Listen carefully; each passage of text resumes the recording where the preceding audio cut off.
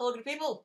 We have another exciting tutorial for you guys today as always, but before I begin the tutorial I'd like to give a quick little shout out to a fellow tech YouTuber by the name of Matt Skateboard. Matt actually made a video that I was really impressed with about how to change the memory in your iMac. Not only did I find this video very useful, and will find it more useful when I decide to upgrade my RAM, but I really liked the filming style. The filming style was really clean cut. It was really one of those step-by-step tutorials similar to my DIY securities camera. So guys, definitely check out Matt Skateboard, makes amazing tech videos. If you like what he's doing, click that yellow subscribe button, help him out. There'll probably be an annotation right here, so you can go to his channel, or probably a link on the right. But click one of them, check him out, subscribe if you like what he's doing. So, now we're going to move on to the tutorial.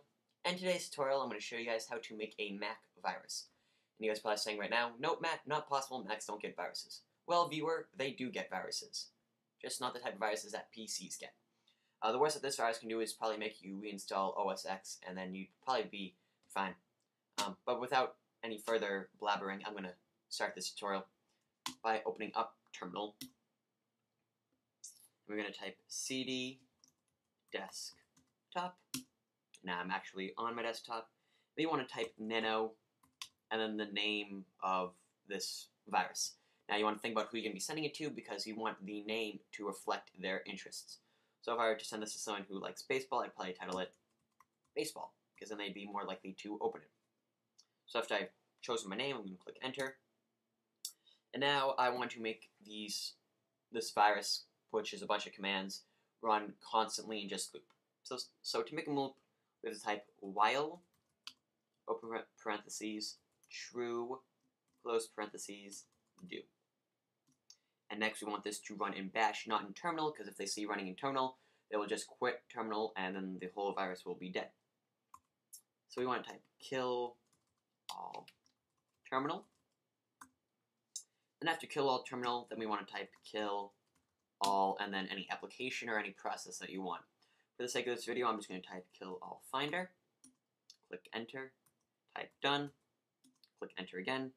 Now I'm going to press Control X because I want to save. I'm going to press Y because I do want to save it. And I want it to be titled Baseball. As you guys can see right now, this really isn't a very virus-looking file. And actually, if I were to double-click it, it would open up in text edit, and they'd see that I'm trying to kill Finder, and they'd probably just think I'm a loser because I epically failed on this. So we want to change this into a file that will open up in terminal. So to do that, we have to type chmod plus X, and then we want to drag that file in there. And then we press enter. And now this is a file that will open up in terminal, which is what we want. But if I were to send this to someone, they'd be like, oh, why is this a terminal file? I don't want to open up this. I don't want to get involved with terminal. So we want to create the illusion that it's actually a picture. Because if you title something correctly and they see that it's a picture, they will open it. I think you guys know what I mean. So I'm going to take a screenshot of my desktop. I'm going to click Command I on both of those files. I'm going to drag the picture, the preview from that picture file to the top left-hand corner of my Unix file. And now you guys can see that it is indeed a picture. But if I were to send this to someone, they double-click it and it would open up in text edit. But we don't want that. So what we need to do is we need to zip it. Zip it good. So we're going to compress it. Now this baseball.zip, if I were to double-click that, it would compress. I get the picture file, and then someone would double-click that, and then our script would start running. So I'm going to show you guys how to stop these viruses, because I'm pretty sure after this video, a bunch of you guys will go out and make these and send them to all your friends. So, actually I'm going to activate the virus. So I'm going to double-click that. Right there, Finder is now dead. I can't click on Finder. Finder does not open in the dock. And I actually need to get to the application Activity Monitor, because Activity Monitor is the only way that I will be able to stop this virus. So I'm going to show you guys, I'm clicking Finder again, it's not opening. So what's another way to access any application? Spotlight. There we go, I open up Activity Monitor, but in the script, if you killed Spotlight, I'd be pretty screwed, and I'd have to restart my computer. So once we are in Activity Monitor, you want to search bash, because that's what the script is running in. And now you guys just want to kill one of these processes. It doesn't matter which one. If you kill one, it automatically kills the other. So we're going to click quit process, force quit.